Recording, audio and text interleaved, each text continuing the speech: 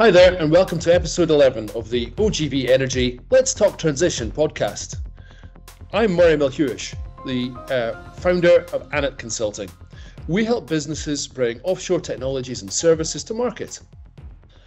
I'm delighted to be joined today by Philippe Kavafyan, Executive Director from Aker Horizons. Good morning, Philippe. Good morning, Moray. Can you introduce yourself and your company, please? Well, my name is Philippe Kavafyan. I work as an executive director in Aker Horizon. Aker Horizon has been created in July 2020 to focus on accelerating the energy transition by investing either in projects or companies that allow reduction of emissions. Brilliant. And of course, the Aker name is well known in the energy industry. Can you give us just a little bit more detail about the business, including its relationship with Aker Solutions? Absolutely. Aker is a very large group, very visible for companies like Aker BP, who is the second largest oil and gas operator in the Northern Continental Shelf. We have Aker Solution, who is a very visible technical and industrial company with yard and manufacturing capabilities. And we have also less known companies all the way to digitalization with Aize and Cognite, who are transforming the way we manage assets in the energy sector. Also, we are present in very pioneering segments like health and nutrition. But fundamentally, we have 180 years history of an industrial group, coupled with a very strong financial capabilities, with the most recent creation of Industry Capital Partners, where the plan is to invest up to 100 billion in the energy transition within the decade. Brilliant. And what can you tell us about your projects in the energy transition, Philippe? Aker Horizon is investing across a broad range of geographies and technologies in the energy transition, almost uniquely positioned across multiple segments. So when I talk about geographies, we have about 1,200 employees present in 18 countries, all 5 continents. There is also a broad range of technologies that we are investing in for the energy transition, all the way from renewable generation, solar PV, onshore wind, offshore wind, both bottom fixed and floating technology. And we are present also in the carbon capture, utilization and storage. And we are investing in hydrogen hubs and derivatives. So basically, green hydrogen, ammonia, and green iron. Yeah, that's really impressive, Philippe. And I can't think of any other company that's involved in so many parts of the energy transition. So I think we'll have lots to talk about today. On this podcast, we've met lots of different offshore wind developers, which has been brilliant. And of course, I'm sure a lot of our audience are familiar with Mainstream, of course, the developer of the NNG wind farm here in Scotland and the Hornsea and so on.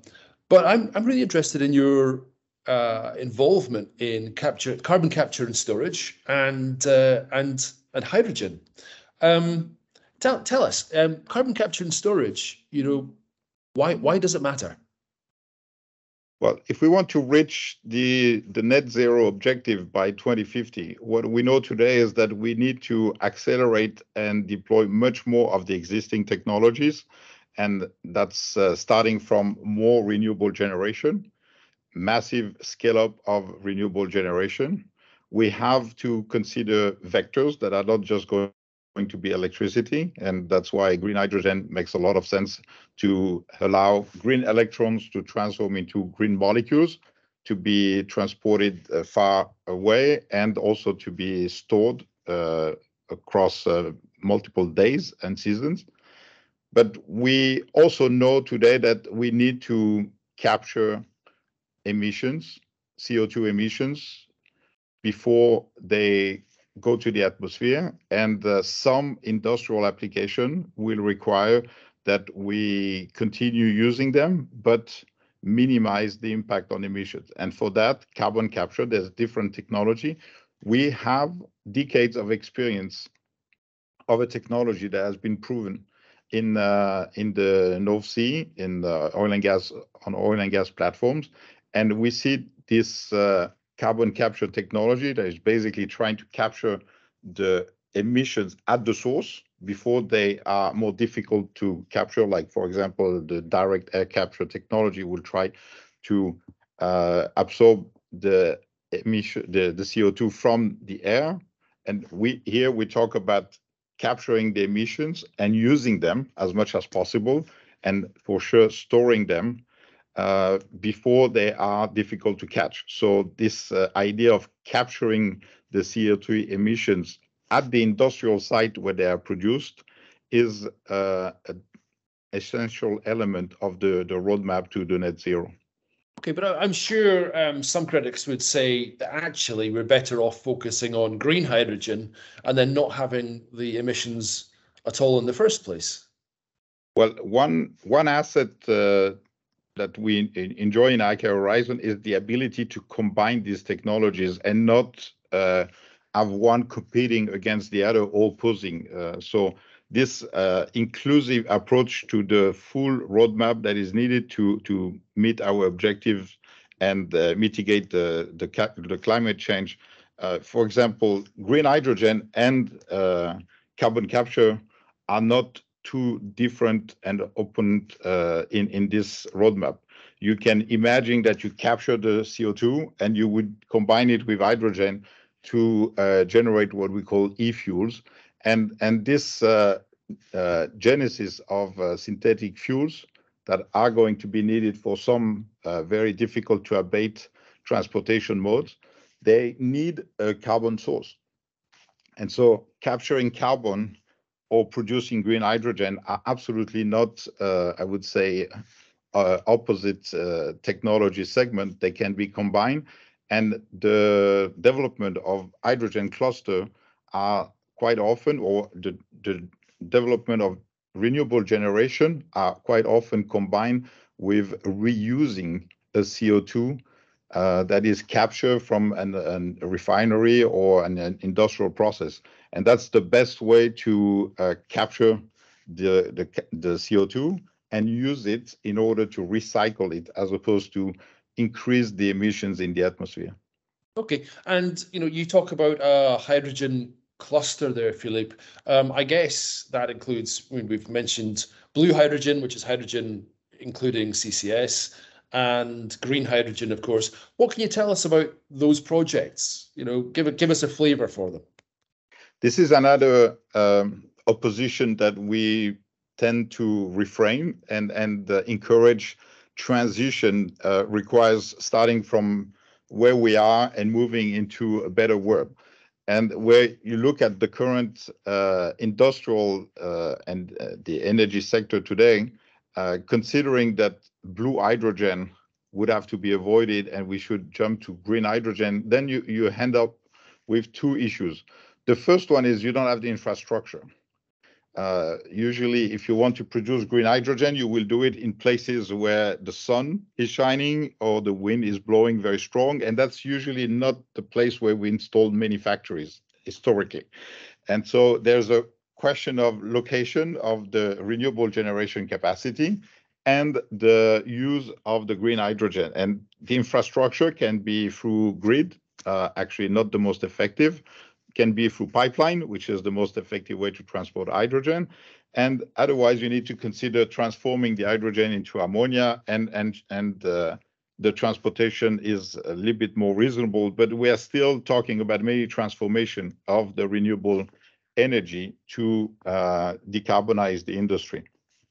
So that infrastructure has a timing that is basically making the chicken and egg story about where is the demand and where is the offer. How do we create the market of hydrogen is a big challenge if you just assume that you will have the green hydrogen competitive enough to create the infrastructure that allows the market to connect the industry that needs the hydrogen with the producer that is remote.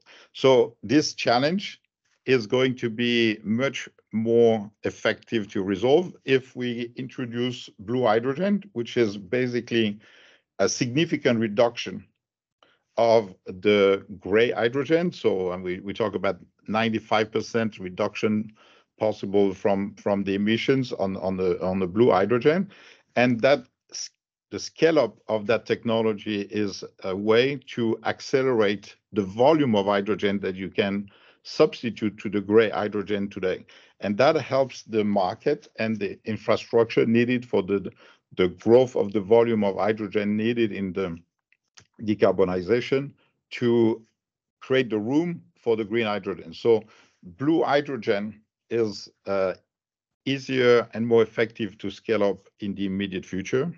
It will help creating the infrastructure, and it doesn't exclude the green hydrogen because actually one will substitute the other over time. Great. And Philippe, when we say grey hydrogen, that's hydrogen that's split from natural gas, is that right? Yes. Perfect, perfect. Sorry, Moray, it's the grey hydrogen is without carbon capture. And if you allow carbon capture to keep your CO2 emissions under control, and then you transport them and you store them in a safe place, then you have blue hydrogen. We have one project of that type called Aker, where in the north of and the west coast of Norway, we are associated with major industrial players to produce a large quantity of blue hydrogen. And when we talk about pipelines that are going to feed Germany over time with first blue hydrogen and then green hydrogen, we imagine that the volume might come with a combination of both at the beginning. And this is a notable change in the, I would say, the energy security agenda has pushed an evolution of the mindset around blue hydrogen, and even Germany is now indicating an interest for considering this transition vector. Yeah, it's an interesting project, that actually, isn't it? When do you think the first hydrogen is going to be shipped to Germany? What does your crystal ball say?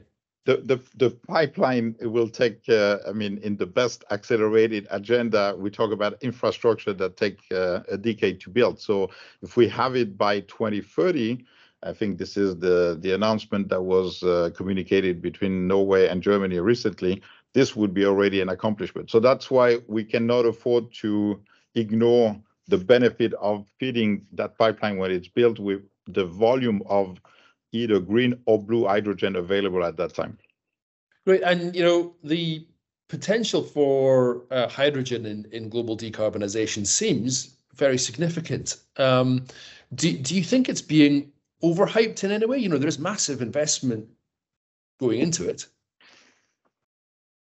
I think overhype is the right way to look at the what we consider a bit an hydrogen buzz, but at the same time, we go from an initial excitement, and that's positive because it drives a lot of attention and interest of the investment community. But the reality is that since 4 years ago, because I was in offshore wind, we saw the benefit of using hydrogen as an essential energy vector in the energy transition. So I'm a fundamental believer that hydrogen will play a significant role. But we need to put things a little bit in perspective in terms of substituting the current volume of energy that we get from fossil fuels with hydrogen, and hydrogen doesn't really make sense in all type of applications. So there's a big debate going on in terms of should we use it for the very specific application where it's uniquely positioned to reduce emissions. And I think this is the right way to look at it, which is starting from replacing the gray hydrogen we use today in fertilizer or in other industry, substituting this with green hydrogen as a first step. That is very logical. And there's also some industrial application where hydrogen will be needed to reduce very hard to abate sectors like the steel industry, the cement industry, and there's a huge volume actually of hydrogen that will be needed if we concentrate on these very difficult, hard to abate industries. Great. And I guess, usually for an industry to adopt a fuel, it needs to be cost competitive, of course. At what point do you see sort of economies of scale kicking in, and can we commoditize hydrogen? Well, hydrogen as right now, the biggest challenge is the cost of energy. That is a good 60 or 70% of the cost of producing hydrogen is directly related to the cost of the energy you put in the electrolyzer. So a first approach to this, of course, is to locate the production of hydrogen in places where either solar PV or wind conditions are excellent. And in that case, you would have a very low cost of energy that is reducing the cost of green hydrogen. The truth is that, like we discussed before, these locations are usually quite remote from the place where we have the demand for hydrogen in industrial processes. So the question there is, what is the best way to transport it? Like we notice with natural gas, the best way to transport a gas is a pipeline. And the only effective way to transport hydrogen is through a pipeline. So this positions the North Sea or the south bank of the Mediterranean as excellent places where we see a network of pipelines that could feed the European needs. In other places of the world, like in the US, you have also industrial hubs that are very well equipped to have a gas network, or that can be adapted, or actually in some cases, like in the case of Netherlands, we already have a gas network that is suitable to become the start of the backbone of the European backbone of hydrogen. So as much as possible, trying to build on existing infrastructure from the oil and gas industry and build from there a specialized network for hydrogen is the best way to consider the transition. Yeah, and I guess thinking about it, then that makes your interest in both offshore wind and hydrogen a pretty obvious combination. They're very complementary with each other. Yes, we can see. I mean, just picking two examples, the North Sea.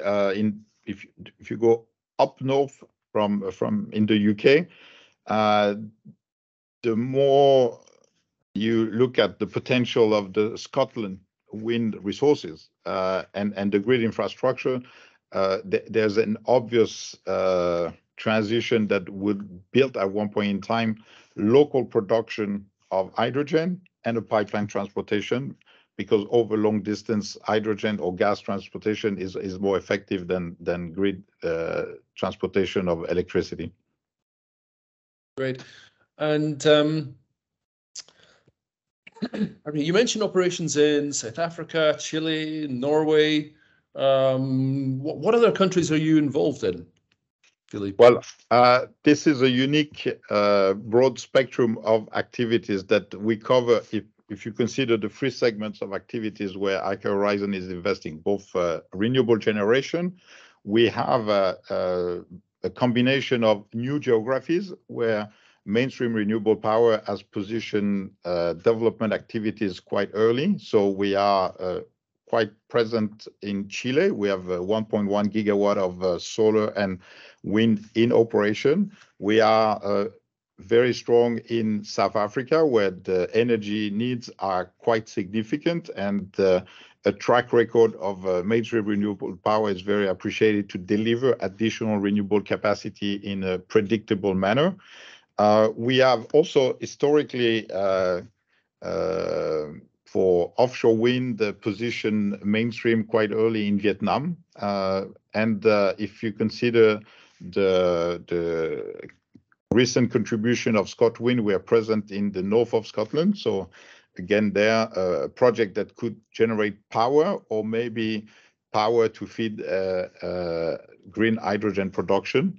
That's and maybe transforming into e-fuels. So I mean, these are the full I would say, integration of the technology I mentioned before. So quite broad presence, both in the southern hemisphere and the northern hemisphere. Of course, we are quite focused on the North Sea, which is our traditional, I would say, it's our turf. When you look at the history of the Aker Group in the oil and gas industry, we have a very strong industrial experience for floating and fixed assets in the North Sea. So we are quite attentive to the coming opportunities in Norway for offshore wind. And we consider UK as still the biggest market for offshore wind in Europe. And the Celtic auction that is coming is also an area where our expertise in floating in particular will help us differentiate. Great. So, Aker Horizons then, it's actually a really global company, dealing with multiple different countries, different cultures. What advice would you have to companies looking to get involved internationally? How do you get and keep these local communities on side? Well, local communities are essential to support the energy transition. There is when we move from a very high density source of energy like oil that is, I would say, remarkable to be once it's extracted, easy to transport, and basically it's a global commodity. When you go into renewable generation and you are now focusing on reducing the emissions impact in every sector of activity, then you have to consider a much more decentralized source of clean energy. And what it means is that you start building in people's home, garden, coast, basically assets that are generating energy. And the only way to do this is by engaging quite early with the local communities, sharing the benefit of this decarbonized source of energy or transformation project for the industry, and making sure that there's a benefit for a sustainable development of the local community as well. So basically, if the clean energy transition will mean that we relocate industries in other places of the world and everyone is losing their job, that's probably not going to be the best way to save our planet, because we won't get the political support for the energy transition. So when we talk about fair energy transition, it's as important as, there's a technology angle to it. There's a scalable and economical dimension to making this a success for the businesses. But there's also fundamentally a benefit for the local communities that has to be considered upfront. And so everyone needs to have a role to play and a life to live in the future. And this is doable because the new technologies and the new project bring new opportunity for job. But I think it's quite important to prepare that transition. And part of that is anticipating the right skills that we will need. Anticipating the right skills we'll need, that's extremely difficult. Do you think enough's being done in that area? How can we improve those skills for the future? I don't think it's difficult. I think we know we know that if we want to do 5 times or 10 times more production of renewable energy, we will need the skills of the people that are doing solar PV today, or onshore or offshore wind. We simply need to make sure that we prepare early enough the curriculum, from the school, the university, all the way to the early assignments in the jobs. We prepare people to be, I would say, both ready for some jobs, but also willing to evolve. A lot of what I do today didn't exist when I graduated from my university. I've been more than 20 years in the wind industry. Basically, it wasn't a topic we studied at school.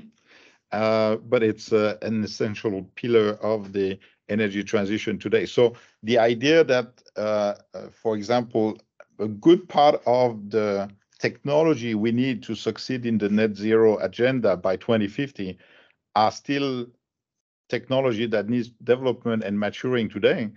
And this ability to understand that maybe in 10 years the world will look a little bit different than the one we see today, well, that's part of, I think, what we need to give as a basic training. Great. And are there any other major areas of challenge that you see for delivering projects of this scale? Well, the challenges are of, I would say, two major issues. The first one is we need to be able to consider sustainable development in the scale of what is needed. So whether you look at the access to some critical materials, all the way to critical technologies, the skill set or the labor force that you need to be deploying 5 or 10 times more than what we do today in the renewables sector, just for taking that part, is essential. And so I would say understanding that you don't do 10 times more if you scatter your efforts. You need to professionalize and industrialize every segment of the value contribution. The second element of this is the idea that we would rely on someone else. I think is a dream of the past. The US will have many opportunities to address their energy transition. China, Asia, India, so Europe, Africa. I mean, everyone is going to be so busy doing what they need that the idea of transporting components or competencies or shipping people, international expat, I don't think this is going to be anywhere close to the scale we need to succeed. So we need to develop locally in every continent the capabilities to succeed in the energy transition. The answer might be different, of course, depending on the grid infrastructure, depending on the industrial activities. You start from a different baseline.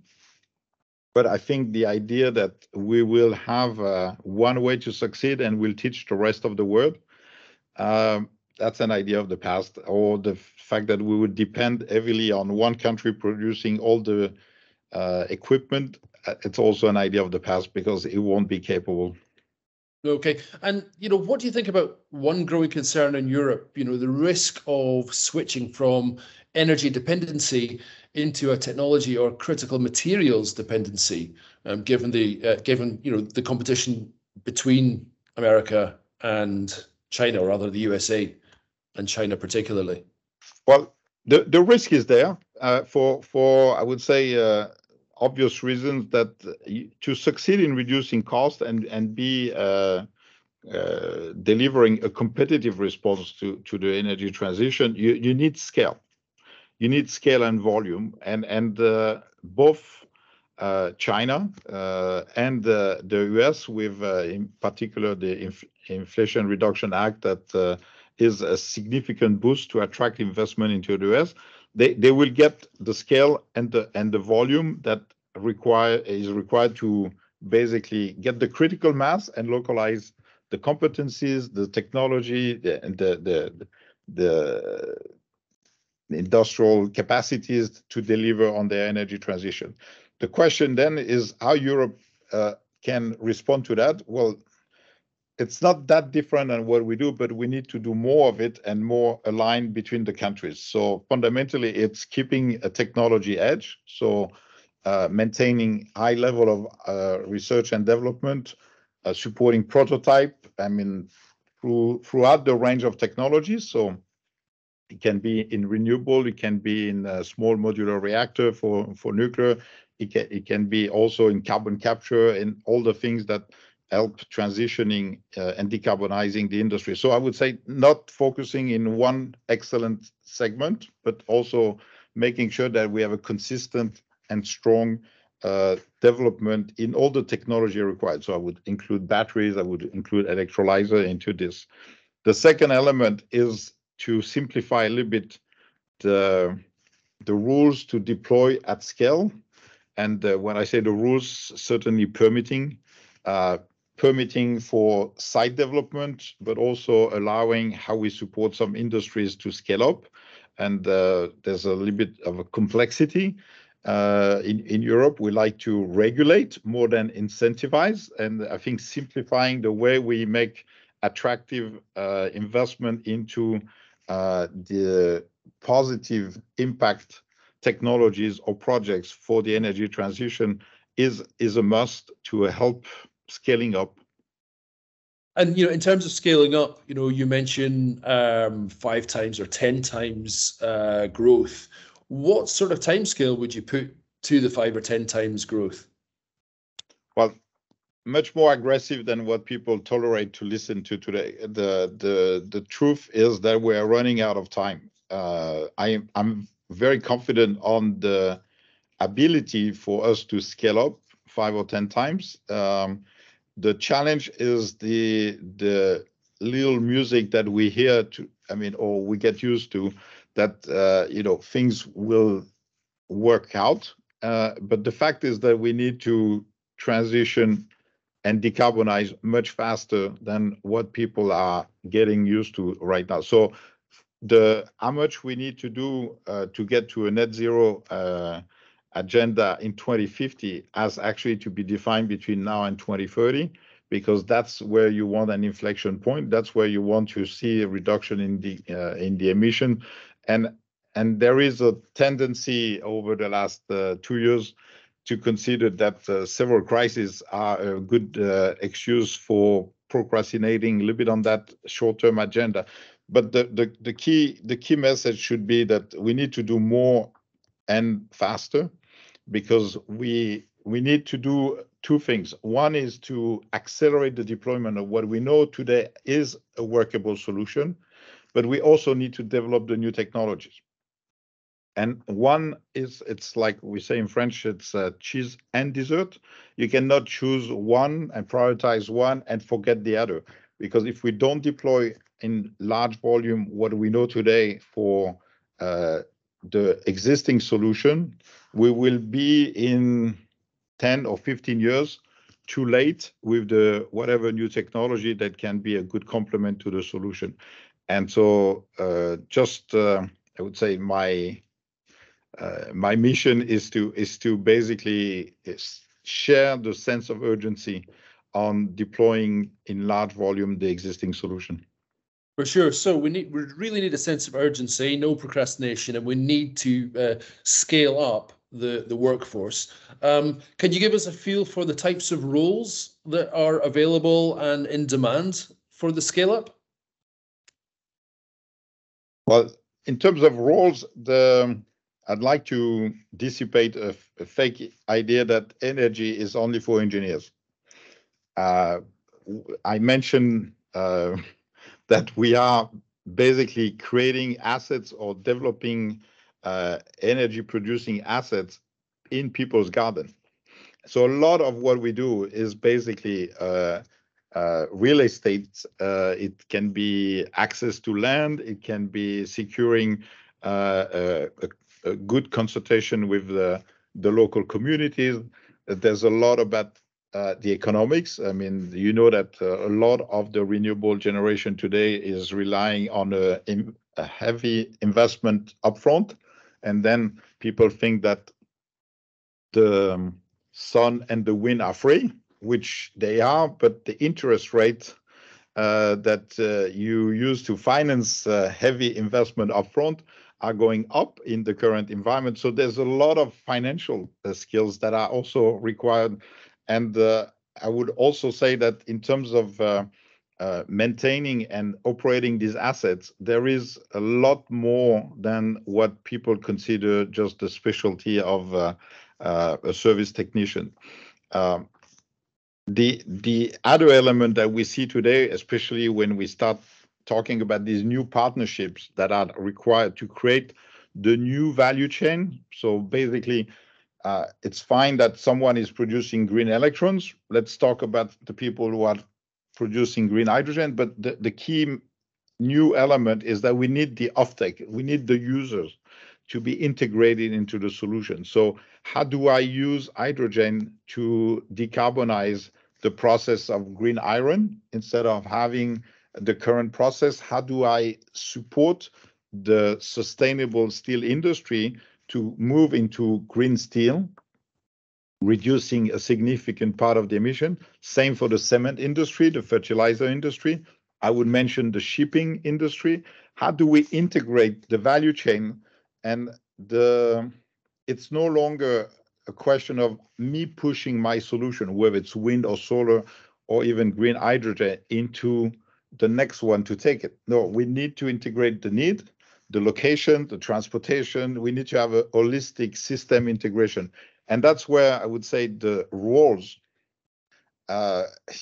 you can be a chemical engineer, expert into a refinery process, and be a very useful character in the energy transition, because that's where we will reduce the emissions.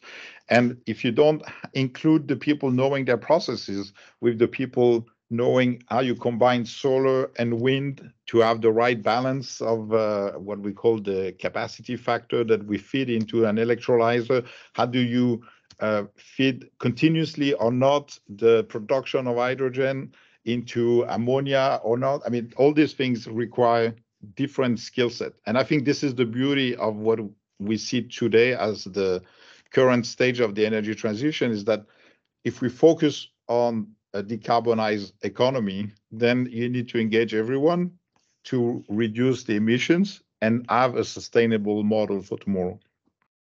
Great. And Philippe, I'm sure a lot of our audience will be inspired by your vision and sense of urgency, which is tremendous. If they want to get involved as a potential employee of Aker Horizons, or perhaps even a supplier, how do they go about doing that? Well, it's very simple. Aker Horizon is an investment company, but the key interface for the concrete opportunities, I would say, are going to be with Mainstream Renewable Power, with Aker Carbon Capture, and we have an asset development arm that is working on actual projects. And so we have a project in Norway, in Rjukan, that is building green hydrogen.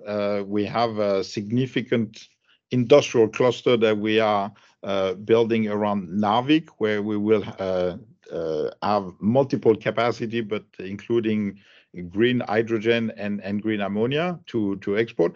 So these are very concrete projects that are going to attract a lot of needs for talents. Brilliant. And I guess this need for talent and for suppliers, it's in each individual country too, isn't it? It's not just in Norway, or not just. Well, like we discussed, it's decentralized. So, I mean, the bulk of the operation of Mainstream are located in Chile and in South Africa. We have, of course, an office in Dublin, but this is the original creation of the company. But there will be also very strong operation in Ireland when people discover that it's very windy on the west coast of Ireland, and we can build a lot of offshore wind, and we can put hydrogen into a pipe and bring it back to Europe. So back to my combination of skills that we discussed before. But the needs for people are going to be associated with the project. Brilliant. And Philippe, I'd like to find out a little bit more about you, if I can. Can you take us a little bit through your career? How did you end up as executive director at Aker Horizons? Well, I have been many years in the energy sector. I've multiple times been surprised by the changes in the industry, and I would say a lot of my career development have been completely by chance. I mentioned that wind did not exist when I graduated from school, so I moved into General Electric with the vision that oil and gas, and gas turbines were the perfect match for using my geographical interest for Europe, gas pipeline, and I did work in the oil and gas industry, specialized into controls, robotics, controls of gas turbine and compressor, and that took me into something that we call services technology, the ability to monitor remotely gas turbines or compressors to become a little bit smarter in the way we do services. And it was a very interesting time. The gas bubble in the US was a time where everyone thought that the gas would be the answer to all the energy needs, the power needs in particular. And then what happened is very simple. Nobody predicted that after the gas bubble, there would be a very expensive price of gas because nobody saw the shale gas coming. But everyone got interested into wind at that time. So I got into wind in 2002 because of an acquisition of the Enron Wind division from GE. And although I'm a passionate sailor, I like wind and I use it for sailing. I never thought I could use it for powering the society. And from that time, 2002, I've been onshore and offshore wind.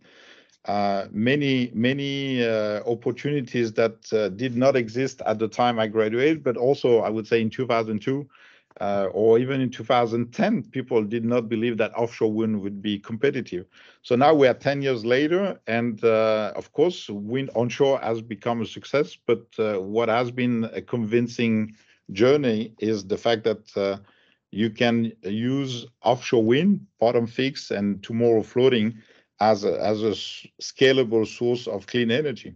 And so my path is basically a succession of opportunities that I did not decide or didn't, I would say, master in a super strategic plan when I was 20, because none of that existed when I was 20.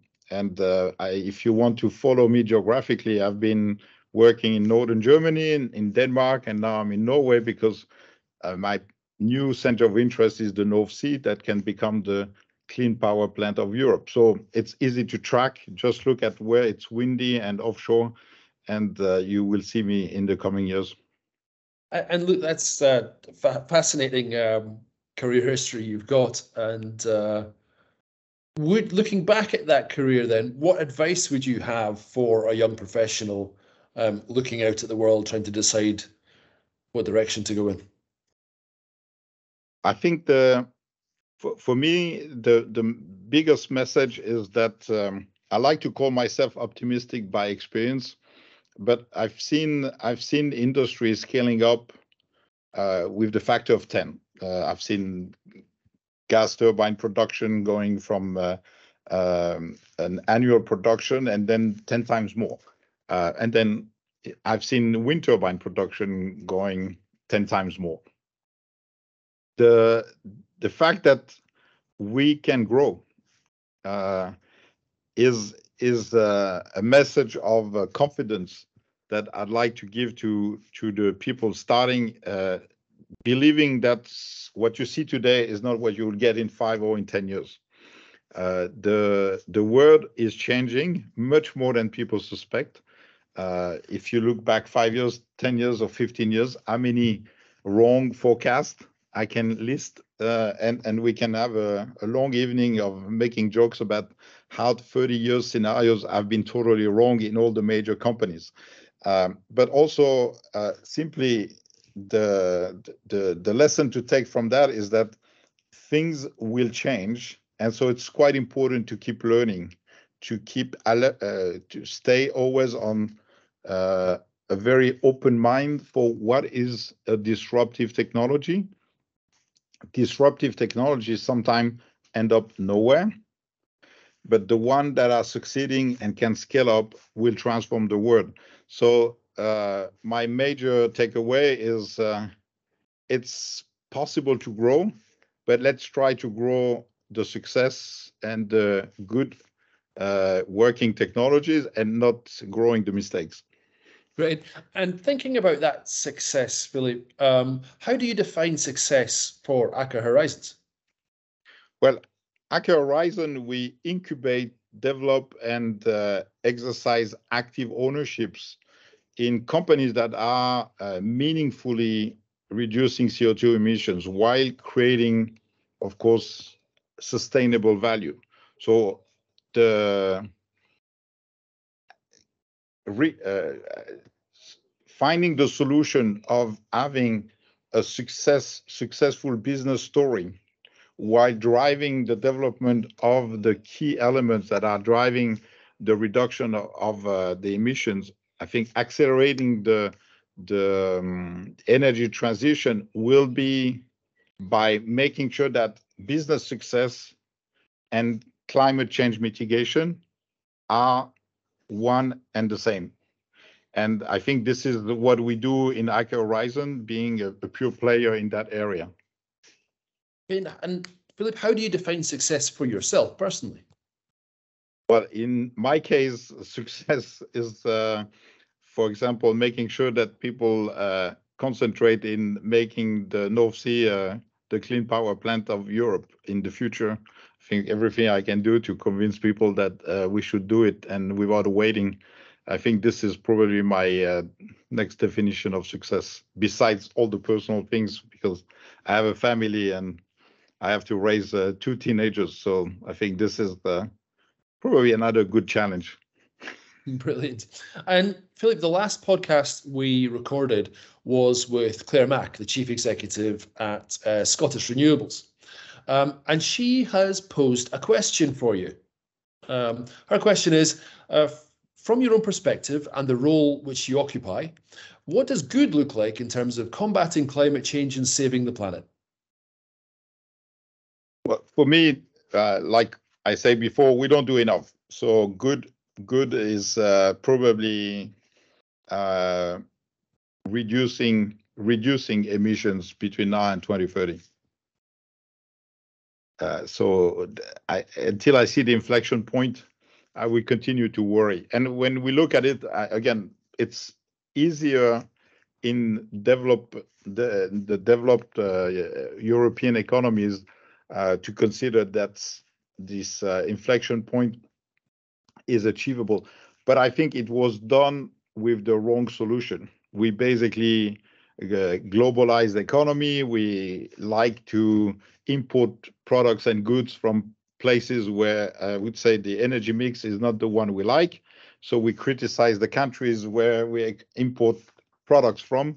And I think this is, I would say, a fake inflection point that has been an illusion we have been building our roadmap on. And the real inflection point is giving every country in the world the energy they need, but a clean energy. Brilliant. That's a great vision. And Philippe, ahead of meeting you today, you were asked to set a question for our next guest without knowing who they would be. Can you let us know what that question is? Well, just to echo one very active debate today, after the Inflation Reduction Act has been boosting the attractiveness of the US for most of the technology I mentioned before, I think I'd like to ask your next guest, what is a very concrete measure that the guest would expect from the response in Europe to the Inflation Reduction Act to boost their domain of activity? Brilliant. Yeah, that's an interesting question. I certainly look forward to asking that and finding out the answer too. So, Philippe, that brings us to the end of our podcast today. And I'd like to thank you, Philippe Kavafyan, Executive Director at Aker Horizons, for joining us today. Thank you for having me. Perfect. And as always, feedback on today's podcast and suggestions for who we should have on and what questions we should be asking the leaders of the energy transition would be most welcome. Feel free to get in touch directly through LinkedIn or by email. It's Moray, MORAY, @ annetconsulting.com. Thank you very much.